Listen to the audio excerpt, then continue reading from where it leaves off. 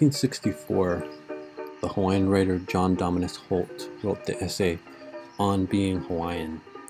This essay is seen as a catalyst for the nascent Hawaiian movements, the Renaissance, and sovereignty of later decades.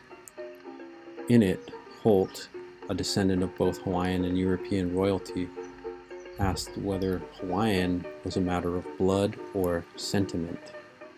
Holt wrote, "I am in depth a product of Hawaii.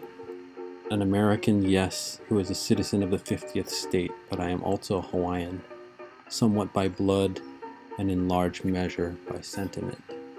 Of this I am proud." As the Poetry Foundation described him, John Dominus Holt is recognized as one of the leading voices of the mid-century Hawaiian Renaissance. Descended from Hawaiian royalty and European ancestors, Holt navigated the competing claims of pedigree and genealogy in post-colonial Hawaii. I posit here three ways of defining Hawaiian. 1. Genealogy. The debate on this is basically settled. To be Hawaiian is to have a Hawaiian family and to be able to trace their lineage back to what Kealani Cook has called the time of Uiwi Vale, when there were only Kanaka Uiwi. 2. Hawaiian citizenship. In the more modern context of the Hawaiian Kingdom, the term Hawaiian connoted Hawaiian subjects, who could be and were multiracial. Willie Kawai informs us in his dissertation, The Color of Nationality, that between 1840 and 1887, there were 3,200 people from numerous other places who became naturalized Hawaiian subjects. As Willie quotes in his dissertation, until 1887, race was not used as a basis to determine citizenship in the Hawaiian Kingdom.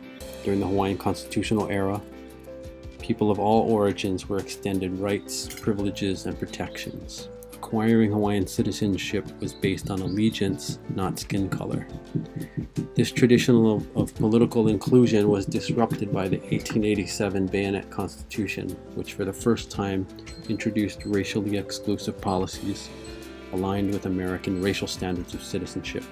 The term Hawaiian became codified under the Bayonet Constitution as a racial or ethnic marker rather than an indicator of nationality or citizenship.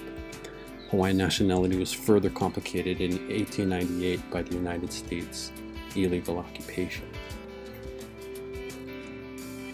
3. A set of values. This is, of course, much more nebulous and subject to being stretched and even abused, but it does seem that values such as aloha, lokahi, local maikai, and others, George Kanahele established a set of 25, are foundational to being Hawaiian, or Kanaka Maoli. If you enjoyed this video and would like to see more Hawaiian history content, just hit the like button. Mahalo for